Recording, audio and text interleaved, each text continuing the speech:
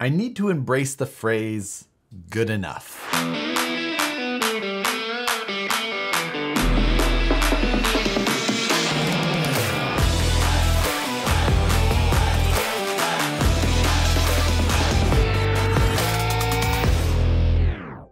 What's going on, everyone? Welcome back to Road to Scale Nationals. In this series, myself as well as Matt from the Scale Builders Guild will be taking you through the journey as we prepare our trucks to be able to compete in Class 1, 2, and 3 at Sorka Scale Nationals that'll be happening in Leesburg, Alabama at the beginning of April this year. So that is 87 days from today when this is being filmed. It's creeping up on us. A lot of work to do. Now, technically, I said we were going to be competing in 3 classes, 1, 2, and 3. But in class 2 and 3, we'll be using the same vehicle with some part swapping that can be done between competition days. But class 1 is going to be our focus of today because that's where I've spent the most time. My class 1 truck has the furthest to go as it was a ground up scratch build.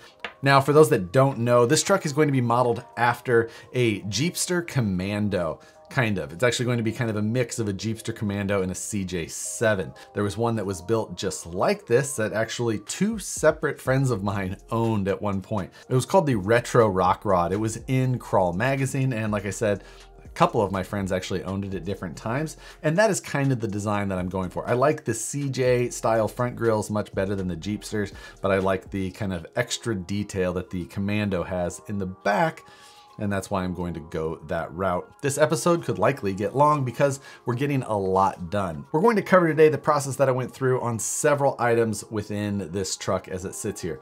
First thing we're going to cover is the fabrication of the sliders. Then we're going to talk about the vacuum forming of the internal trans cover. We're also going to talk about the design and construction of the inner support structure that I've designed that these body panels are bolting to, and kind of what will start holding all of our separate body panels together to form the overall look. Then we're going to talk about some of these body panels that are already on this vehicle. And lastly, we're going to talk about welding some titanium. Now, the process that I'm going to talk about today may sound like overcomplicating, but I would argue that it made it easier and faster for me to do this one time the right way and nail it. So hang with me until the end, and it's not that difficult. It may sound fancy, but it's not that difficult. So before I did anything on these sliders, the very first thing that I did is decide what material I was going to make it out of. I went to my cabinet and I found what material I had in stock that was large enough to make these pieces out of and was close to what I thought I was after. And what I found was some 22 gauge regular mild steel. I took that sheet, I cut a piece of it off, and then I mounted it into my Harbor Freight 18-inch, just dirt simple metal brake. I bent this piece to 90 degrees. This is the piece that you see here in my hand. And why I did that is that I needed to measure the radius of the bend as far as how my bender actually bent the part. That way I could take this information and then design my part off of it, matching this specific radius. And in this case, with the 22 gauge steel in my bender, it had a 0.083 inch radius. Fusion 360 has some really easy sheet metal designs. I designed this very simple 2-bend slider in Fusion, and I made it so that the length was the appropriate length for the body that I was going to have. As long as you're drawing it with sheet metal in mind as far as how the bends work and how features on the actual piece are going to be made, you can draw it in place without having to add bends or anything like that. You just draw it as you would like, and then you can convert that piece to sheet metal by simply selecting the option in the menu, convert to sheet metal, and then hit the make flat pattern button. 2 clicks of the mouse, and basically it gives me a flat template of exactly what I need to make. But at that point, that only lives on the computer. I could take measurements and then cut that by hand and all that, but I decided to go a step further. I took the flat pattern that Fusion exports and I made some additional geometry on there, knowing that I was going to take and make a physical sticker with this. I made these slots so they went from the start of the bend radius to the end of the bend radius.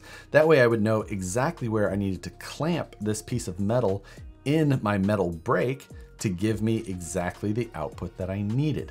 All of that information is already on that template. I just needed to draw a couple of slotted areas so that I could export all of the data at one time. After I have that sketch in Fusion with the flat pattern, as well as those slotted areas that I defined, which I needed at both the outside of the rocker area as well as near the frame rail portion, I took and I exported and saved that as a DXF file, which is just a simple 2D drawing file. From there, I needed to get it into my vinyl cutting software.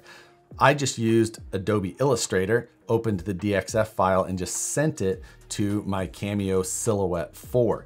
I got this vinyl cutter not too long ago specifically for this task, allowing me to make stencils in CAD that I could put directly on my steel or aluminum, whatever it was, to make more accurate parts. I'm using a stencil making material. So I took and I cut 2 of these patterns exactly as I exported. But before I was done, I made a mirrored copy and made 2 more of those stencils. I took those first 2 stencils and put them directly on my steel. After that, I trimmed them out using a metal shear that I have here, as well as some very small metal tin snips. These tin snips are made by Bessey and they're about half the size of normal tin snips. Can't recommend them enough. I'll link to them in the description below. Once I had the pieces of steel cut out to the size of that stencil, this is when I applied the mirrored versions of the stencils to the back side of those parts. The reason that we're making these mirrored is because these sliders have opposing bends. One has to go one way, one goes the other. And since when you put it in your brake, you can only see one side of the stencil, I needed them on both sides so that I could make sure I could see the start and end points of my bends, no matter which way I had it oriented. Now I've got my metal shape cut and I've got all of the information needed to create my bends on the physical part. Now I took and I mounted it into my bender, clamped it down, bent it to 90 degrees, took it out of the bender, flipped it over, put it in to do the other side, bent it again, and our sliders are almost complete. With the finished part in hand, I measured the distance from the mounting surface to where the body would sit, and I needed this to be 47.7 millimeters, and my finished metal part was just under 47.5. So the degree of accuracy for, some basic hand tools to create that with no additional work is really good. And I designed enough just fudge room in there that getting it that close is as perfect as I could have hoped for. And I couldn't be happier because that is the first time that I've actually tried to execute that whole thought process into a finished part. And it worked exactly the same on both parts. The repeatability, the accuracy, everything just rock solid. The stencil also gave me the locations to center punch and drill the mounting holes that go along the chassis. So every little thing that I did allowed me to be more accurate on this project. And again, I did it one time. I didn't have to fiddle with it. All of those steps that I discussed, making both of these sliders from start to finish, was less than an hour. With design time, template cutting, cutting the steel, bending it, drilling it, mounting it on here, less than an hour. That kind of accuracy I never would have been able to do without some much more involved steps. If you guys would like to see a video specifically on that whole process in depth, maybe a little bit slower and more technical, let me know, suggest some parts that you would like to see, and maybe I can knock that out in a future video. For this process, again, since I'm designing this whole thing in CAD, I had the ability to work the shape of this transmission tunnel and everything around every component of this vehicle, including the VFD transmission that sits in the middle. Now, that VFD transmission from Vanquish, it does come with these little shifters that mount on top, and they're just for looks, but I want to use them. They can be scale points. So I wanted to integrate that opening into the design. And since I was making this cover for this area, I also wanted to integrate the mounting points for the seats that will go in the interior. So I extended the bases of those areas to give me an area to mount the seats. And I've 3D printed the seats already and attached them just with some double-sided tape right now so that I could see how everything was going to fit. In the first go around, I had the 3D printed part, and then I put it on a piece of just 1/4" acrylic, made the draft angles with some clay, just formed it by hand, and that was pretty much it. I drilled some holes to make sure that air could get in and around this to try and allow it to draw down easier. I had one hole in the bottom of the center, and then I had a hole so air could get through in that little shift area. But what happened is when the vacuum form material went down onto the PLA, it heated up the PLA, started to make it soft, and then the vacuum pressure that was being drawn in from the center went down with it. So I ended up with an interior mold that had this weird dip in the center. Just didn't quite look right. So I knew that I could improve that and make it better. So I redesigned the part slightly. The finished dimensions of the actual Lexan part really didn't change, but I added the draft angles into actual 3D printed material. I also did it in the front. I made the vent hole in the center, just right in the 3D milling, and I carried that all the way down into the center. But as you can see here on the back, I actually backfilled this entire part with some plaster of Paris. This is just a very simple powder that you mix with water. It self-levels pretty quickly. You poured it in, and now I've got a densely backfilled 3D printed mold. This is still just PLA. And if I was doing, thicker or material that needed more heat to vacuum form, then I possibly would have needed to worry. But the formed part of this came out excellent. The only area that I had any issue was some of these draft angles where the 3D print was thicker. The heat did start to warp that a little bit, but it actually wasn't a negative effect on the finished part. That's actually the last time I need it. So this is an actually disposable mold. I could make many more parts, but I don't need to. It's just a one-off for me. This vacuum former came from Old Time RC. They've got two sizes, A4 and A3. A4 is like a standard sheet of paper, where the A3 size is the one that I have. It's more like 11 by 17. To vacuum form this material, we set the temperature on the machine at 230 degrees Fahrenheit. Once the heating elements were fully up to temperature, the material in place moved up. It took about 45 seconds for the material to sag down the 25 to 30 millimeters that's needed. And then you hit the vacuum and slam the plastic down onto your buck, and out comes a functional vacuum formed part. But the benefit of it is now I have an extremely lightweight and accurate interior cover. There's nothing to it. I trimmed out the sheet with some standard Lexan scissors, and we have a perfectly molded interior. This is actually PETG, so it's a little bit easier to vacuum form than actual polycarbonate. This cover is made from 0.75 millimeter thick material, enough to be decently rigid, but doesn't add a lot of weight. Very simple. What I'm referring to when I say the structure is the inside structure that I've designed to support the individual body panels that I envisioned this truck to be fabricated from. My idea for this truck was to have separate fenders, separate hood, separate cowl, separate grille, the full side flat pieces as one part, and then multiple piece rear section. Now I knew to do that, I needed to have other parts inside that it would be bolted to, so that I could, for one, exchange parts in and out, and for two, I didn't have to rely on the fastening of the parts to each other to then mount it to the chassis.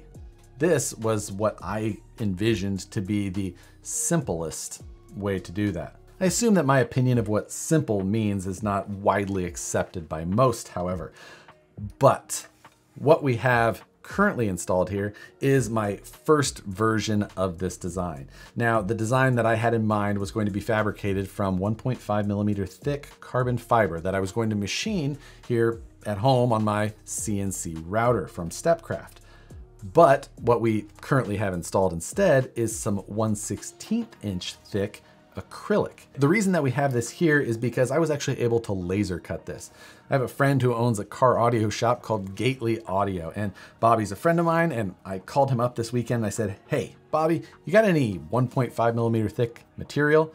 And he had this acrylic that is very close to that same. And I said, I'm gonna come laser some of that on your machine with your material so that I can see if this works before I cut up some expensive carbon fiber. I zipped over to Bobby's shop and jumped on his Laguna laser. Even though the acrylic is much cheaper than the carbon fiber that I had planned on using, the first thing that I made it out of was some cardboard material that he keeps at the shop for similar reasons. And I cut it out of that just to make sure that everything was, looking like it was going to fit reasonably okay. I had this locking design that this piece here represents the flat plate that goes up underneath of the hood, and then the small side pieces attached to the side of the frame rails and key into this hood structure. And after quickly assembling this by hand in his shop, I was like, that's gonna work. And we loaded up the acrylic. The acrylic cut well and actually feels really rigid in the truck. And as far as the execution of construction, it went as well as it could have. However, I think there's some deficiencies in my design, both aesthetically and just with how things function with this thickness. If this material was going to be thicker, like 3 millimeters, then I think that this design would have worked. Specifically, what I'm referring to is the design of a lock nut being retained in a groove in the material so that you can bolt it all together. I'm going to abandon that style, and I'm going to go to a design that uses some 3D printed components in corners, and that'll all screw into those, and it'll hold things tight together, but it'll allow it to construct a little easier. The other positive of doing this prototype is that I actually really like the acrylic for this, this task. And I think that I may stay with acrylic for this understructure, at least for now. If in the end, everything is just going so well and I'm absolutely in love with everything that I've done, maybe I'll cut carbon fiber, because all of this should bolt and unbolt and be removable, replaceable, rebuildable easily, in theory. But the first thing that I need to do is revise my design work to be optimized for this material thickness specifically, as well as the capabilities of a laser. Lasers can make perfectly sharp corners where CNC machining leaves radii based on the diameter of the tool. By the next time you see this truck, I think you're going to be seeing the picture of basically what this thing is going to look like when it's done, minus the final materials. But everything went so well that I think that this is going to progress really quickly, and I'm optimistic at this point about where it's putting me in my timeline. But I'm not going to count my chickens before they hatch. Now, as far as body panels that you see on here, currently you see these front fenders, you see the cowl and the side panels. Now, you will likely notice that there's a ton of body gap happening right here. That's because this isn't actually attached, and I don't have any tie-in designed in at this point to allow all of these things to be connected to a similar, or like panel to just help control all of the tolerances that are going on. That's going to be a very important part of what I need to do before we can really move forward. This fender bolts on with 3 screws currently from the top. They thread down into the fender itself, and honestly, it feels really good. I do want an attachment point down here towards the bottom corner of the fender, and any exposed hardware that will be on the body, especially in this area, I'm going to make of a smaller size, likely M2.5, and most certainly countersunk so that it's nice and flush, but a much smaller screw head so that it's not as visually distracting. These all acrylic side panels will be replaced with carbon fiber, as that is the material that I want to be outwardly visible. Now, I also lasered the grill of this. I don't have it attached currently because I haven't worked in those details yet. But when I designed this grill, I made it so that there was an exterior bolt pattern on there that allowed me to drop in a Vanquish Q Series headlight, making things super simple to get insanely bright lights that also look really good. This needs to get dropped into the front here, and it is going to require me to cut this extra bracing off, as well as I'm going to cut this frame rail shorter. I do need to get bumpers fabricated.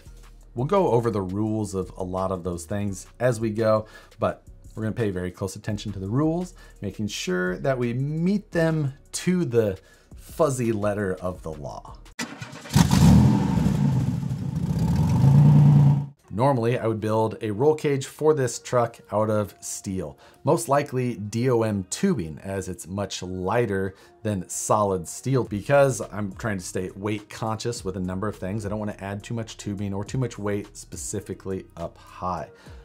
But the topic of titanium had come up, and I've been wanting to experiment with titanium for years, and now felt like the best time to just dive into that as well, while I'm doing other things that I don't know how to do very well. I was recently sent some titanium, and I went to the YouTube School of Titanium Welding to really try and hone my virtual skills. Now, one of the most common ways to fabricate steel roll cages is to braze, which is using a torch typically, and then flowing the joint with a silver solder commonly. I know that's confusing with the terminology, but that's the simplest way to get it done. Very basic tools. You can get basically a MAP gas torch from Home Depot and a little roll of silver solder, and that's really all you need. Another common way that I do is using a TIG welder, and then I use a filler material called silicon bronze. Now this is technically TIG brazing, because silicon bronze melts at around 1700 degrees, whereas steel melts at closer to 2300 degrees. So you're getting it hotter than that threshold to be considered brazing, but not hot enough to melt the actual base materials of steel. So that's why it's still considered brazing, even though you're using a TIG welder. I'm very sorry for the very confusing terminology in this video. Now, silicon bronze is kind of a miracle material in a lot of ways, as you can use it to braze together mixed metals, stainless steel to regular steel, or, all kinds of different things, steel to cast iron. It's been used a lot. Now, it's not as strong as regular welding, but it does wonders. I did some research to try and see if you could TIG braze this titanium. And I had seen some videos of people doing it, but we all know that that doesn't necessarily make it right.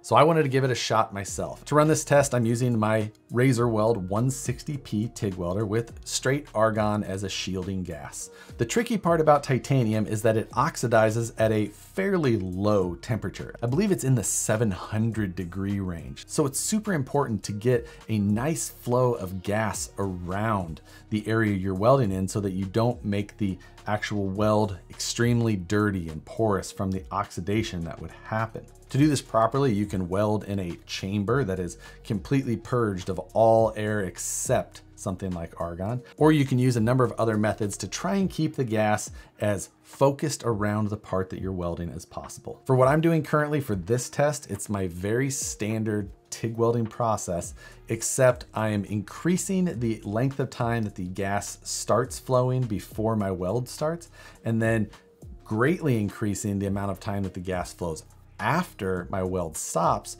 to allow it to cool down within that shielding gas. For the TIG brazing test, I took and I cleaned the titanium as best that I could. I Scotch-Brited it down with a Scotch-Brite pad that had never touched another metal. Then I wiped it down with mineral spirits. I also cleaned my tungsten with mineral spirits, and I sharpened it on something that had not sharpened steel or aluminum previously, trying to give myself the best chance of success. Using the silicon bronze filler rod, I used 4 seconds of pre-flow gas before my weld started. I got the joint area heated up and flowed in that silicon bronze, and then used 10 seconds of post-flow gas. For the next test, I took the titanium with a nice cope joint again so that everything fit together well, but this time without the silicon bronze. I wanted to actually just try to weld the 2 pieces of titanium together with fusion. I wasn't adding any additional filler material. I was just trying to get the 2 pieces of titanium hot enough so that they actually fused together. I used the same values for the pre and post flow gas and tried to weld this joint all together. For this joint, I did a very light amount of cleaning, basically a quick scuff and a wipe down with mineral spirits. I didn't spend a lot of extra time doing anything else. Then to give myself a bit of a baseline to measure against, I took 2 pieces of steel and used the silicon bronze to attach those together. I've done this a number of times and I know the strength of that joint is more than adequate. So I brought all of those samples in here to the workshop, and since they were all welded at 90 degrees, I was able to just get my hands on them and try and squeeze them to see if I could break the joint. The first one was the TIG brazed titanium pieces. While squeezing them, I could hear the cracking starting to happen. And after a decent amount of force, I was able to get that joint to break. Now, it took a pretty good amount of force. I do think that these joints would be strong enough to hold up to exactly what I wanted to put it through. But it gives me just a little, I'm cautious because I was able to get them to break and I was able to just do it by hand. Now, my just fuse welded with semi-clean parts, I was not able to break. And this also wasn't even very well fused together. I basically had a strong tack on one side, and then the other side, I had a decent enough weld. But again, I wasn't able to break it. And then testing my TIG brazed pieces of steel, was not able to break that by hand either. So in the end, I think that going the proper route of fully welding the two pieces of titanium is the best way to go. Now, the outcome of those tests is the important part. I really liked it.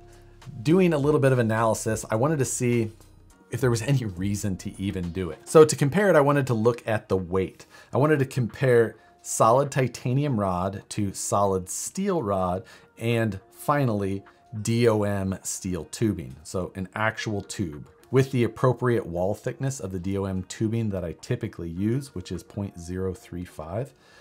And even by using solid titanium rod, I will still be about 5% lighter than I would with steel DOM tubing. So we're doing it. Building a titanium cage. The one downside of that though is that I need to be able to attach that cage to the rest of my chassis. Now I can't just use normal steel tabs like I would have normally or welded it directly to the chassis, which I may have done previously as well. That doesn't work. So I'm gonna have to have titanium tabs made. In order to further complicate the entire project, I'm going to design up all of the mounting points and tabs that I need, including the rear shock mounts, attachment to the chassis, you know, up front and in the back, everywhere, maybe even the windshield support, everything that I need. And I'm gonna send it out to be laser cut from titanium so that I can then weld that into the cage structure, just to make sure that everything is perfect. I'm well aware of how ridiculous all of this sounds. Where do we go from here? We have a lot to get done left on this truck, as well as my Class 2 truck. Class 1, we still need to finalize almost every part. The structure, the body panels, how the entire rear is going to assemble, the cage design, cage parts that I have to send out to be fabricated, bumpers, the rest of the scale points, which is a big part of a truck like this. And then I still have to do all of the functional, electronics and making this thing work, let alone the tuning it to perform properly. Absolute mountain of work ahead on this truck. On my Class 2/Class 3, we still have sliders, mounting of the body. I need to build a cage to support this body. Possibly still thinking about doing an axle swap to the F10 axles like are underneath of my Class 1. It needs an interior. It needs new bumpers that are tucked in a little bit more. And then for the Class 3 conversion, we need to decide on what axle I'm going to use in the rear. Specifically, if I go to the F10 portals, I need to have a portal steering axle in the rear. Clearances for possibly bigger tires. Do I change the wheelbase when it all gets swapped? How far do I go? Exactly what has to get done? This truck runs and drives at this point already, so that's important. Definitely, I know that if I needed to, in a pinch, this thing could be ready in a night or two and basically be a competitive Class 2 with the scale points that I would need. I could get that banged out. I know that this is the time suck of all time sucks. So in 2 weeks, when my next episode comes out, expect to see massive progress. Of all of the things that we listed that I have to get done on both, make sure to comment below what actual items you would like me to see more in-depth information on. What would you like me to just really explain well, or show you the process behind it so that you can either learn with me as I possibly screw up, or maybe I succeed. My episode will not be for 2 weeks, so make sure and go check out Matt's episode next week. Again, we are going to do every other week, but we're going to stagger them. So every week you'll have an episode of this series to watch. It'll just be either from me or from Matt at Scale Builders Guild. Make sure and comment below, hit the like button if you enjoyed this video and the new fabrication heavy style that I'm planning to put into a lot of my videos because it's what I enjoy so much. Make sure and subscribe. And as always, thanks for watching and we'll see you on the next one.